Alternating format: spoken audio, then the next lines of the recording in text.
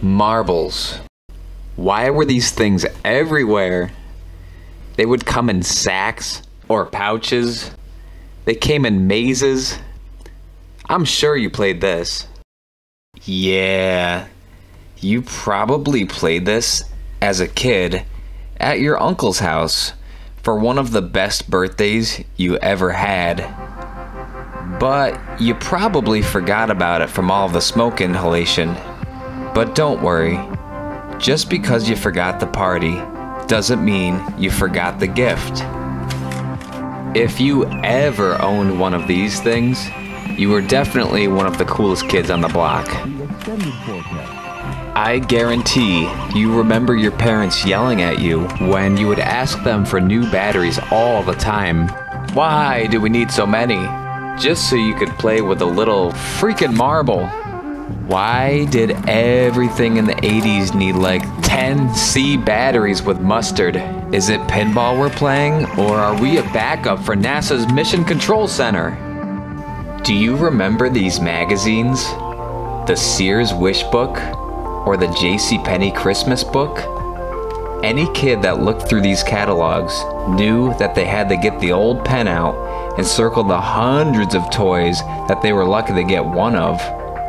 Honestly, I feel like just spending an evening looking at all of the fun stuff in here was really a gift all on its own. Hello there, greasy McDonald's baby. Oh yeah, look at that, they have Teletubbies too. Hey there, Tinky Winky! You see now, when I was a kid, I was looking through the catalog one holiday season and I wanted something like this. That's right, I wanted to play with marbles for hours. I can remember wanting that toy so badly, but my parents never got it for me. I mean, it's not like I was gonna do anything too crazy with them. They're just marbles. Off at the drop, Red-Eye in the draft. They both move to the inside. Red-Eye shoulders aside. And did the move get completed?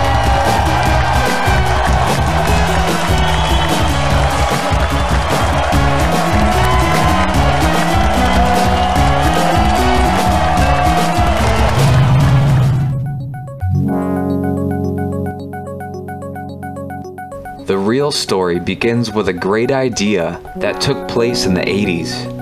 1984. The game was called Marble Madness, and it was still in early development.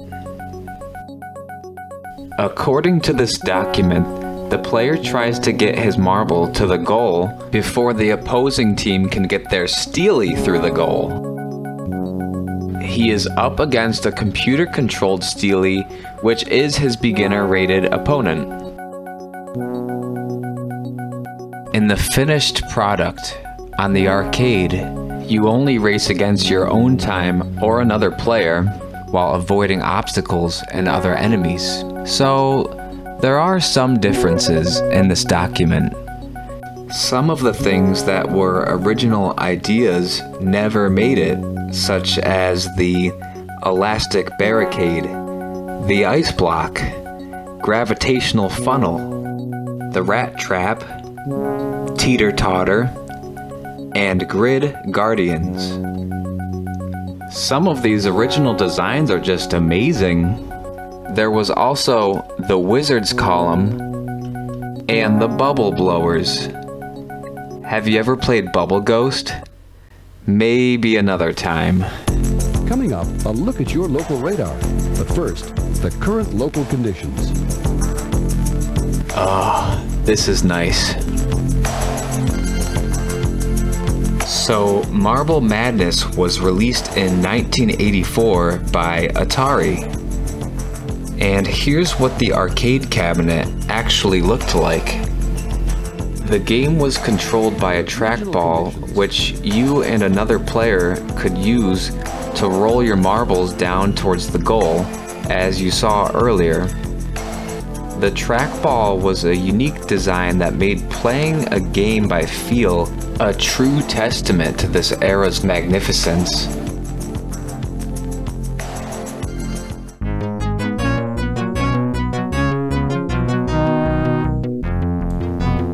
In this game, you can die a million times, as long as your timer doesn't reach 0.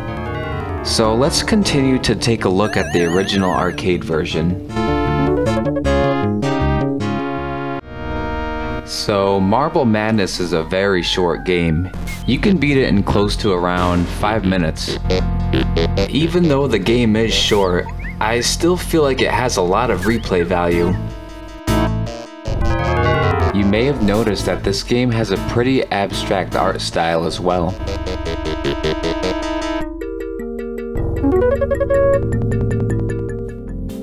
One thing that's cool about this level is that you can run over miniature versions of the enemies in this little arena for a chance to add a few seconds to your overall time.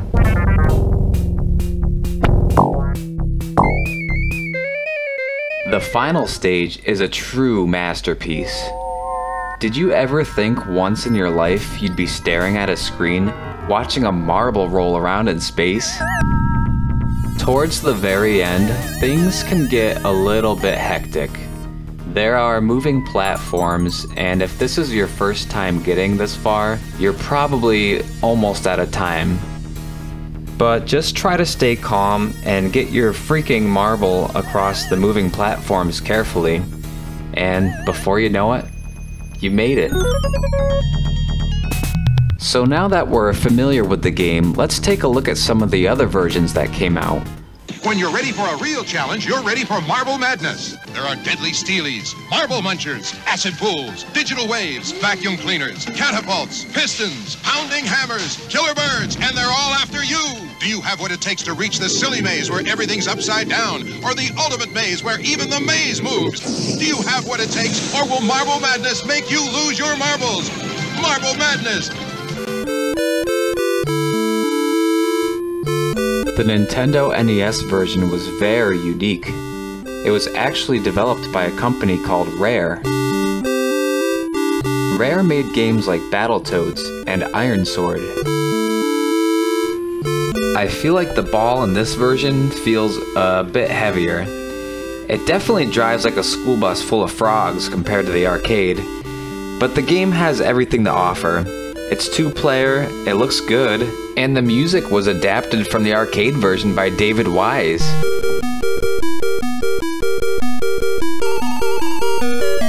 Oh, what the hell? This song sounds like crap.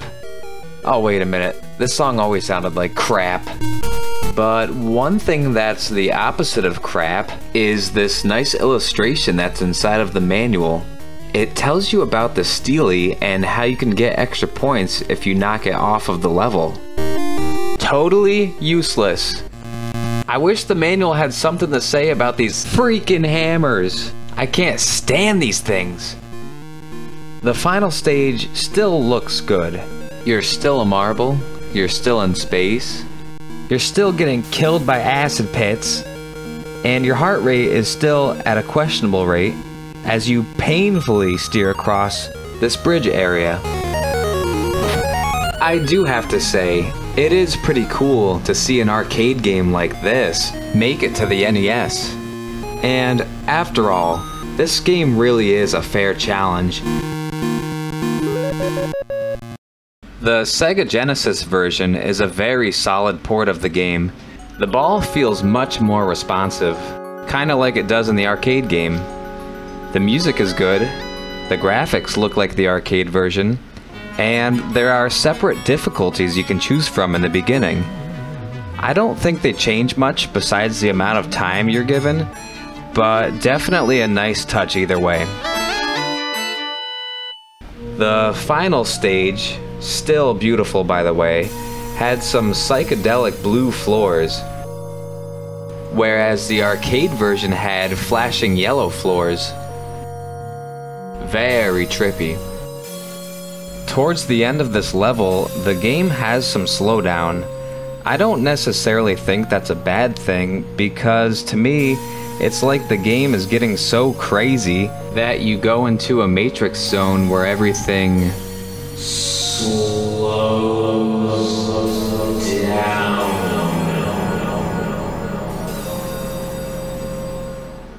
The Game Boy version is a very cute attempt. The ball is like a feather foot and it rips along very quickly. Oh, look at that! They even put the wave part in there. Well, that's cool. Now let's see how the vacuums are doing. Stupid vacuum! But you know what? It reminds me of something. Remember flipping through your old TV channels? It sounds almost the same. Channel 1, Channel 2, Channel 3.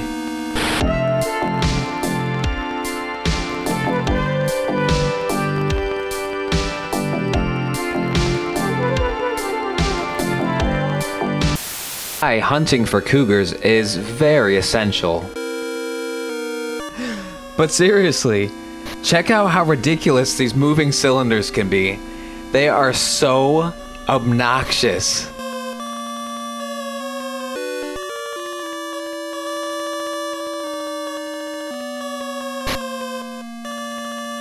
How does that sound? Does that sound annoying yet? I was a little bit disappointed to see that in the silly maze, you don't get to run over enemies. Instead, you just get this jumbo-sized macaroni elbow. Look at it. So silly. One other difference is that in the arcade version, you have this one area of the silly race that has these freaking birds. The NES version has it, and so does the Sega version, but the Game Boy version? More of this. Macaroni pictures. Even after you get to the end of this stage, you're hoping to see the last level, the ultimate race, but the game just skips it and loops. Hey, at least if you have a link cable, you can play 2-player with a friend, or just play the one for the Game Boy Color. It has some cool startup screens, it looks pleasant, it has the miniature arena, it has the birds, and it even has the final stage. Wow, this game must be the perfect handheld version. All of that would be true, except there's one big problem. The game is so difficult. As if the game wasn't already hard enough. Now you have a timer that counts down faster. The marble controls like a fish out of water. And the collisions. I mean, what the heck is happening right here? Look at this. I can't even get past this. There we go. Okay. And I'm being serious too. This timer runs down so fast. I actually had to pause the game and use the infinite time cheat just to be able to get to the end. If you have ever made it here without using any cheats, you deserve some serious props.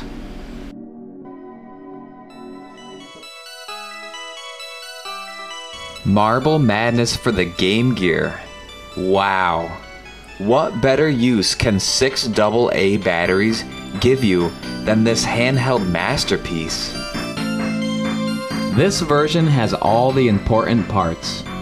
But this time the waves are stationary. I mean, I guess that's cool. Maybe the programmers just had some trouble and just said, hey, at least they can roll over something fun. This version has 8 difficulties to choose from. It has the arena where you murder small enemies. Shout out mercy. It has the birds and the final stage. If you're looking for the best handheld version of Marble Madness, I think this is the one to play.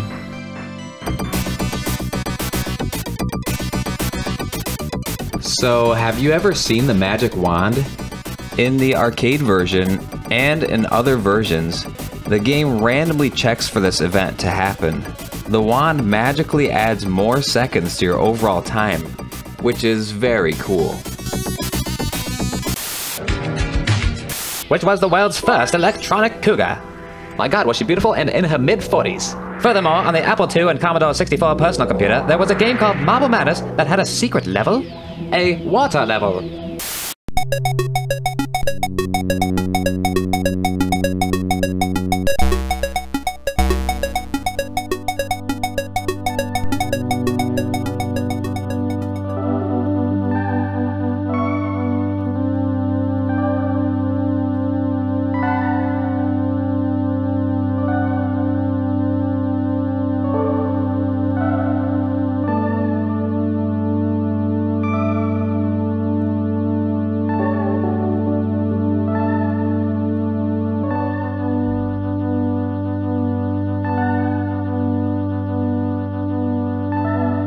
Ladies and gentlemen, what you are about to see is a beautiful dance performed by two marbles.